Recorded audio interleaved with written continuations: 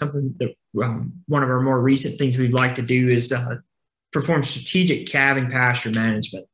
So as you can see in the picture on the right over there, and I'll actually demonstrate it with my iPad now. So with our strategic calving pasture management, what we like to do with our clients is we'll basically take a Google satellite image of their ranch. And as you can see by the black lines on here, kind of lay out all the fences of the pastures, and then in the blue dots line out waters. And then what we like to do with that is basically, and we do this remotely for the most part, is basically we will kind of help in order to kind of mitigate scours. We like to come up with calving pastures where we're basically taking pregnant animals and moving them forward every 2 weeks or so.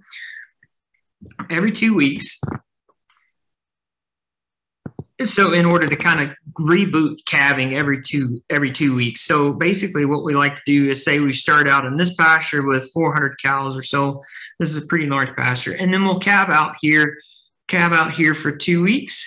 And then basically what we'll do is just kind of map out what the best way to move across these fields and in order to maintain a certain number in each pasture, as well as making sure that there's water in each pasture, but basically kind of strategically helping them move cows to each pasture. And say we calved out a couple hundred cows in here, so leaving about, say 250 cows in here, and then taking the remaining 150 cows and moving them here, and then letting those calve out for 2 weeks, and then we'll say move them over to this pasture here, and so on and so forth. So what technology has allowed us to do is I'm actually able to do this all online using my iPad.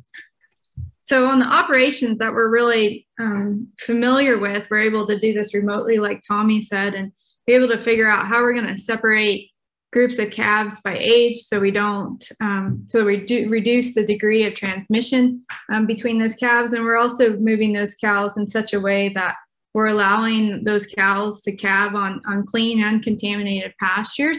And so having an aerial view like this is actually more effective than being on foot at the ranching operation in the middle of a pasture, because you just get the big picture, right? And so even when we're doing in-person consults now, Dr. Tommy always has his iPad, and we're pulling it up on a screen and doing it the same way, just because the technology facilitates a much more effective discussion.